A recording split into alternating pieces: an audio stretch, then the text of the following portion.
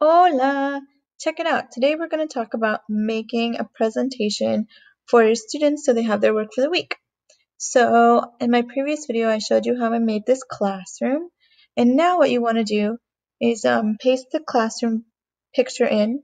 So you can just use your snipping tool and crop your picture and paste it in as a backdrop. Now you want to make your buttons for every day of the week. So you do this by going to Insert, Shape, and you can pick the shape that you like.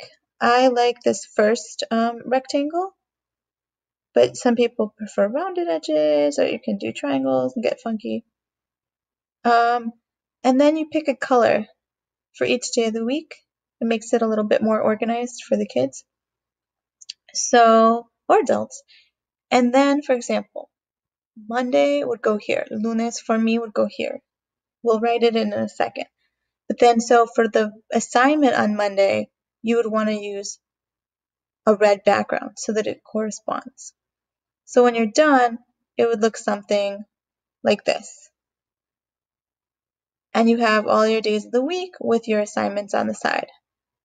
So another thing you can do that's cool is in each box you can make a button where they can click. This one goes to the next side. The way you do that is you insert a text box, you right click, and I'll make a new one so that you guys can see. So like I said, you insert this, and you can fill it with any color you want. I also usually copy and paste these so that they're the same size, and then after that, I change the background color how I want. So we've got a text box, we've got some text, okay? But it's not a button, you see?